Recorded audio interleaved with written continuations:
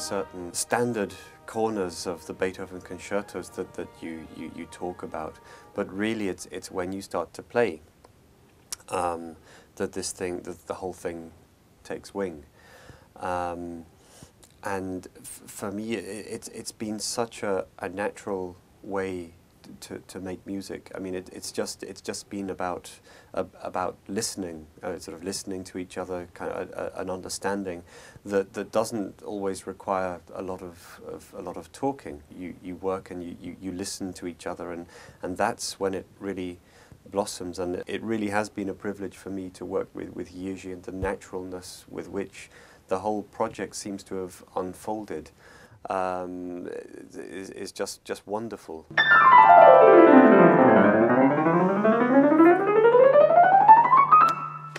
Yeah. So I try and do, again, sort of 4 bars from the bottom.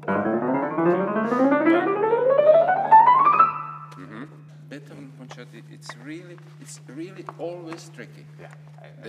This and number 3. Yeah. It's not impossible to have a favorite concerto. You feel differently, you know, you have a slightly different relationship with each of these works because they are so different from each other, so that's inevitable. My heart is beating very much for number 3, and but probably the some moments ending and the transition from ending from the second movement and transition to the third movement from number 4, it's something which really is very rare in the literature, and especially in the concertant literature, and this is really wonderful concerto.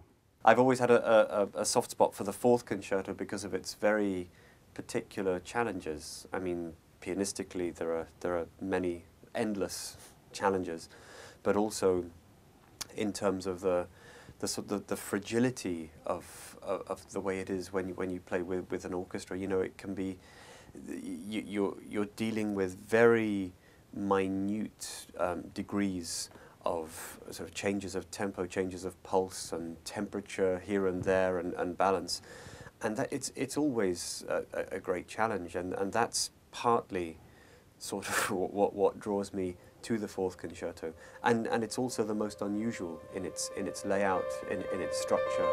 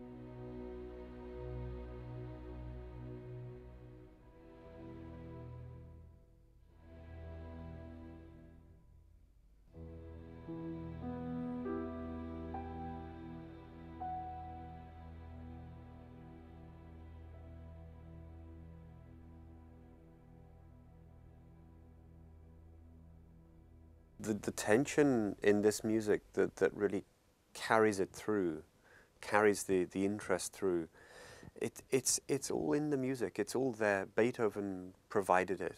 You just have to not get in the way of it. And I think if you start to add kind of theatrical effects to try and make it more impressive or whatever, you just end up getting in the way of it. I mean, you just have to really understand that it's all there in front of you. It's difficult. It's difficult to bring it out. You have to bring it out in the right way and in the right context. But this, you know, this also is a challenge. It's just trying not to be an impediment to what actually is already there in front of you.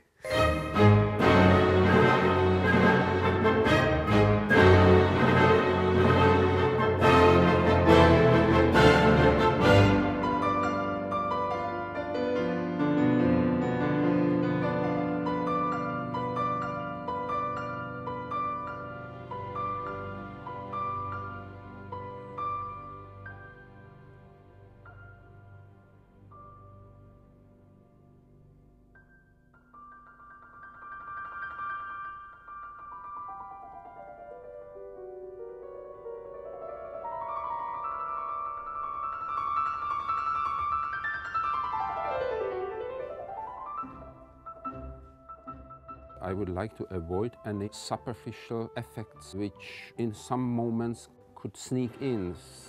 For instance, I can imagine that the emperor could sound very robust or almost aggressive, but this was not really the danger in our case. There's a temptation sometimes to be lured down certain paths by the common stereotypes of Beethoven. I think, as Jiří just said, you know, there's always the possibility for the Emperor Concerto to sound very bombastic, and you know, for that sort of heroic side of it to be exaggerated. Of course, it's there. It has to be there, but it's by no means the full picture. That to me is one of the things that's very tricky about Beethoven, because you know we see this extremely robust character, this sort of outspoken, almost belligerent character of this composer, and you know, sometimes the music, we might imagine that the music always follows that stereotype. It doesn't really. You know, the music is much bigger than that, as I'm sure Beethoven was himself. You know, the character was far more wide-ranging than that. That's one of the big challenges, I think, in playing his music.